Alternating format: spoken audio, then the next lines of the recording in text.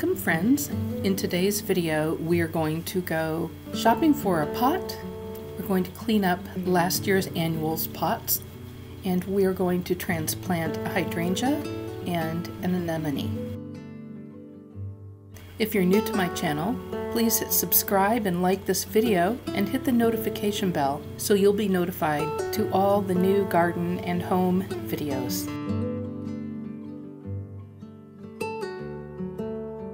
But first, we shop.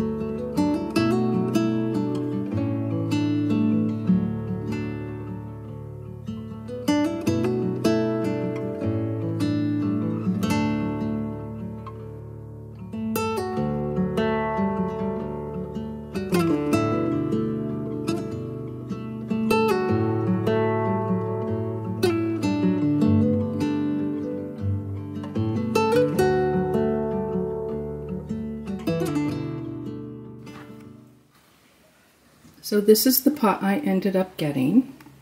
There are no drainage holes, so let's get some drilled right now.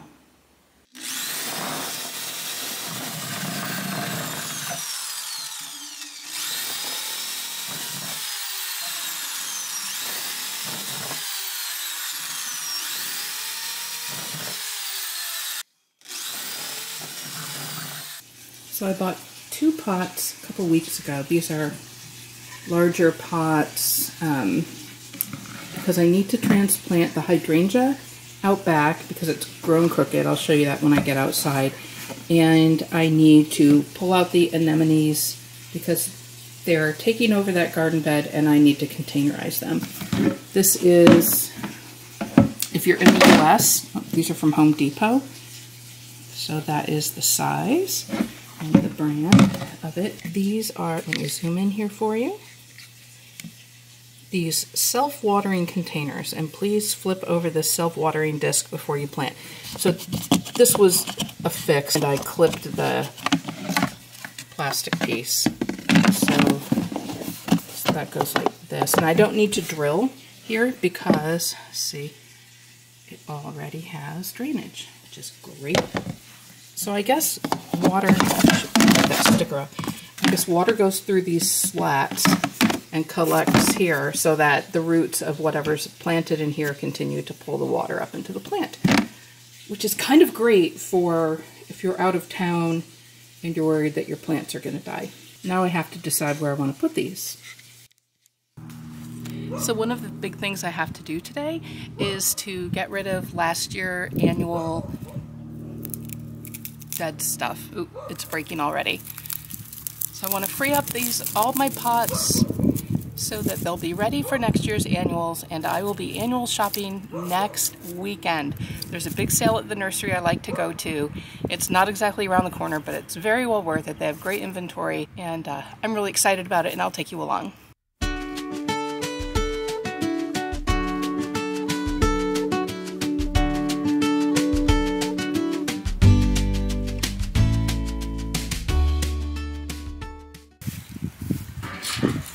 Now this was a lucky year for me. The vinca vines survived the winter and they have flowered.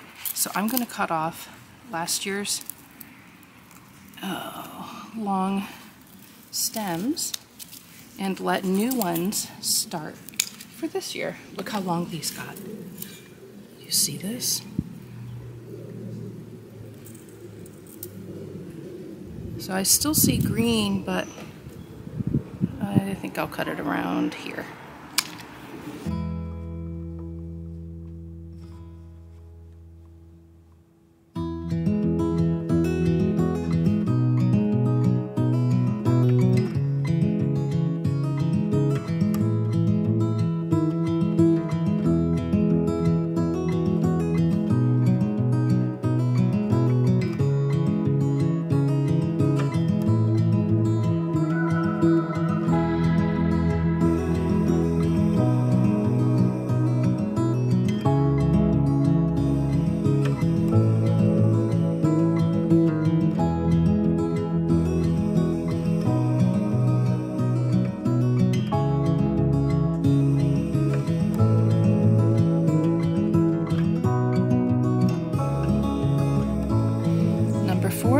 soil also is looking pretty good. So next week, annuals go in. The creeping phlox are looking so beautiful right now. And the peony is leafing out nicely. Looks like it's going strong. Now in the fall, I mixed some bone meal into the soil at the base of this and worked it in because I didn't get any flowers the past 2 years, but I did the other years. So I don't know what's going on. Let's hope I don't, well, no, I don't see any buds perhaps. Perhaps that will be a bud. Let's hope. And the dianthus are doing well. Okay, so this anemone needs to come out. It needs to be transplanted into a pot, which I have. And I think I know where I'm going to put it. I don't know if I'm going to transplant all of it. I'll take it all out, but I might get rid of some of the tubers.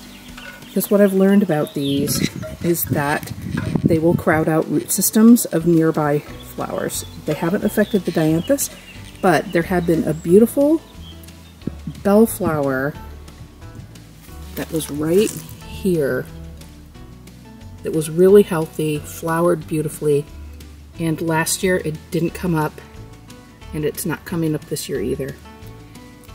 So I read the best way to deal with these, if you're not going to dedicate a whole bed to them, is to containerize them. So that's what we're going to do today.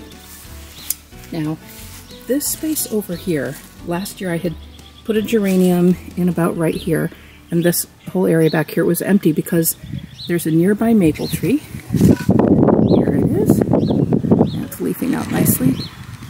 And the root system is very, very long. And digging into this is really difficult. So I am just going to containerize my annuals over here going forward. The other thing we're going to do today is this hydrangea needs to be transplanted. It flowered beautifully last year, but as the summer wore on, it started growing this way, trying to reach the sunlight, because this tree, this beautiful tree, had fully leafed out and created so much shade that it was not getting enough sunlight. So we are also going to move that. And in its place, I am going to put a nice big hosta. They're no fail. That's what we're going to do there. Now back here, things are looking pretty good. The little creeping phlox is doing okay. This one just doesn't do as well as the other one.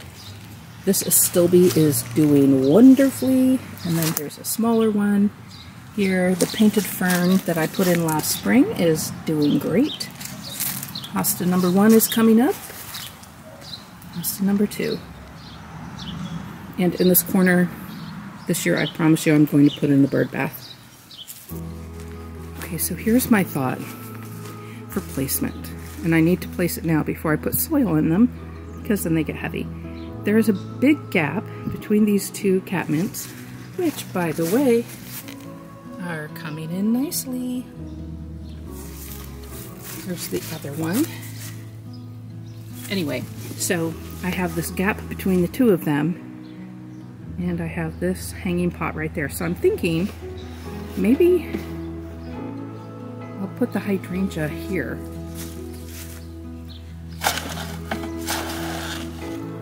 Beneath the pot.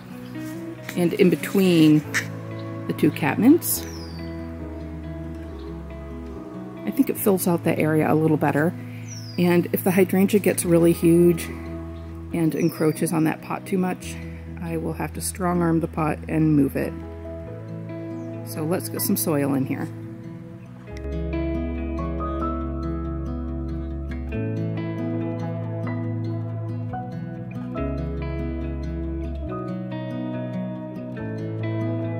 I'm guessing that a shovel is necessary to do this rather than a trowel. I just think the root system's going to be pretty big on this one.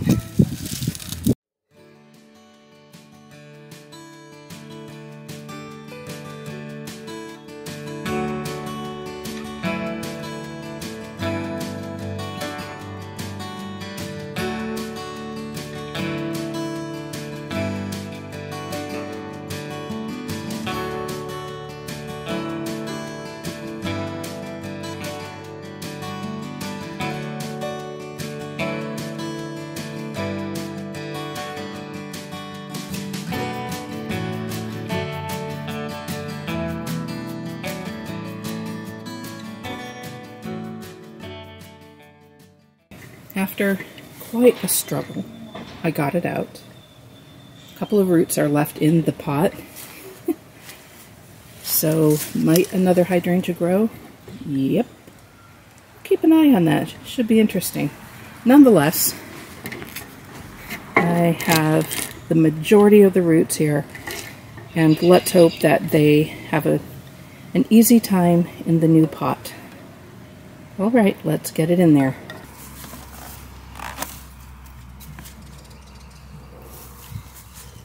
Now, since it's leaning one direction from being under the tree, I'm going to have that lean face out towards the yard this way. See, lots of roots still. Should be okay.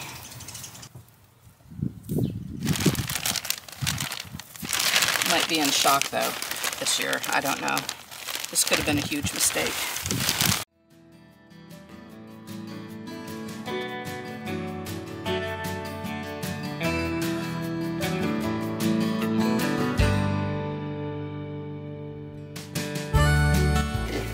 Okay, here it is.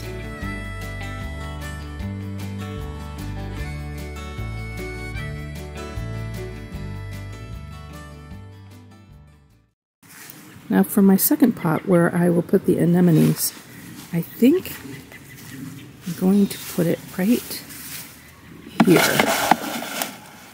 Because on the other side of the fence I have these two fountain grasses, which we pruned during my last garden video. They're coming up splendidly.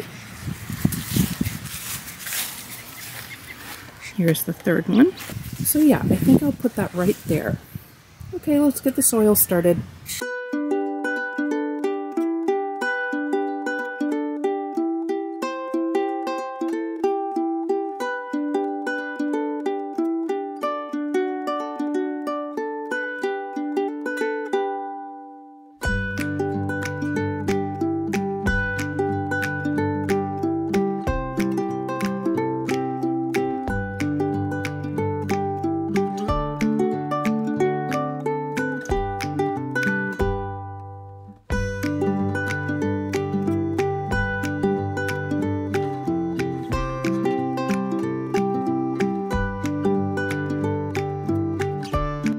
Got it all out, and all the little babies, little offshoots.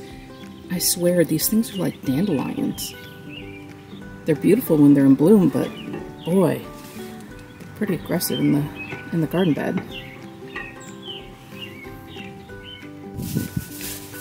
Okay, the plan is I'm just going to really put in the larger bunches, and the rest I'm going to get rid of. These are two big bunches that were clumped together in the garden bed, so I'm going to keep them together.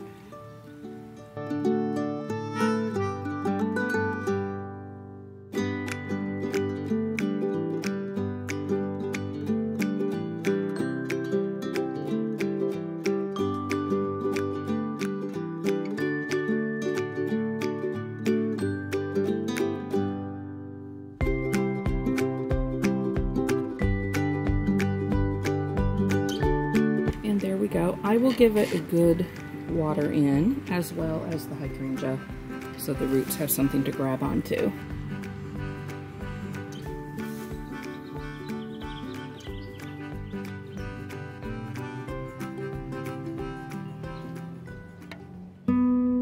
Thanks so much for watching. Have a great day and stay tuned for our next videos.